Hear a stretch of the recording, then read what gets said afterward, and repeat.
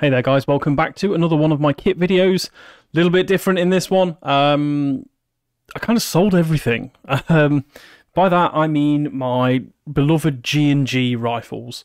I've sold them both following a really good weekend out with both of them at Division 22 Airsoft. So why have I sold all my assault rifles? Well, my bugbears were with my jack build. It was a nice short 7-inch build, and it had the jack in it, which is an open bolt system. It's lovely and fast electro, you know, got some 3-round burst and full auto if you want it. It was everything I needed it to be for the gun that it was. Flicks 3.6s, no problem at all. But it just bugged me that little bit that it was an open bolt. It was 7-inch. It wasn't massively well suited to being outdoors, bearing in mind that a lot of my indoor play tends to go through my high cappers. But then I had the Kythera, the DMR, which feeds incredible with heavier ammo, which you kind of struggle with a lot of Kythera builds. I put the slower metering screw in it, nice long barrel. It was quite a long rifle. Didn't stack very well as a basic AR though, because of the pressure that it needed to cycle.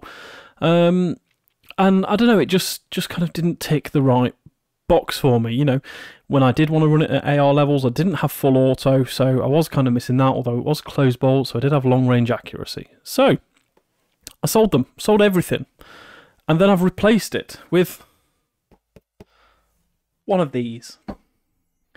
This is the Wolverine Airsoft MTW. This is the 10-inch SBR version.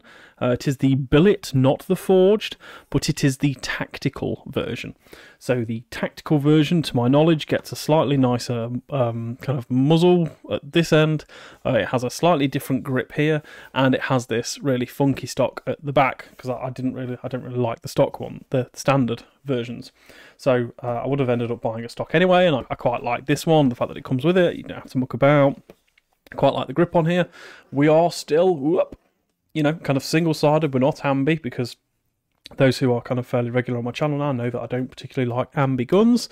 And then what I've done is I've put the red dot on it from my DMR, and then up that lovely Invictus rail there, we have the silverback suppressor, which pretty much takes the entire frame on its own. So why have I done this? So reasons that I've bought into the MTW platform. Number one, all my friends use them and they say it's awesome. Number two, quite a popular airsofter, YouTube airsofter, Camman, uses one and uses it how I want to use this. So I'm not going to be DMRing it. I'm not going to be running it at like 450 FPS or whatever the 0.2 joule equivalent is, and you know, kind of rinsing people, because it is just an M4. It's an M4 build. They're not really a DMR. It's airsoft, but nah, whatever. But what he does is he runs his at, you know, kind of 1.14 joules, which is the UK assault rifle full auto limit kind of thing, which most sites use, and he uses his with 0.4 gram ammo. So and it reaches out. It's really quiet, so the pressure stays low. Something which this will have over the jack build is its efficiency. So because the pressure levels are that bit lower, the engine overall is a little bit more efficient than what the jack is. So I'll be able to get more shots out of it. It is quieter because of that. It's kind of the engine in here, with it being the Inferno Gen 2, it's kind of like an F2 engine. So I'm going to gain that from it. It is an open hybrid bolt, so first shot is, you don't have the dry first fire, but you do get all the advantage of it being closed bolt as well for the rest of the time.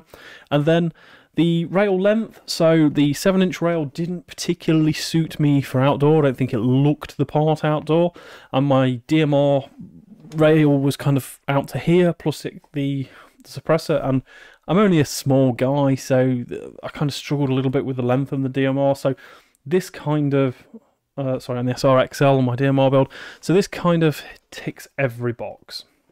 So it's not going to be like an unbox or anything. I'm just kind of showing you what I've done. I've bought this. I sold a load of stuff and I bought this instead. Personalization, yep, I've done a scope, well, a red dot, and I've done a suppressor. Further customization upgrades, I'm going to put a PDI barrel in. That is on order with the amazing high capper hub. Thank you, Kyle, for getting one of those on order for me. And that's about it. I'm going to run it because everyone says that MTWs just run well. So let's see how we go. I will do a bit more of a video when I start to take this thing apart and I put the barrel in.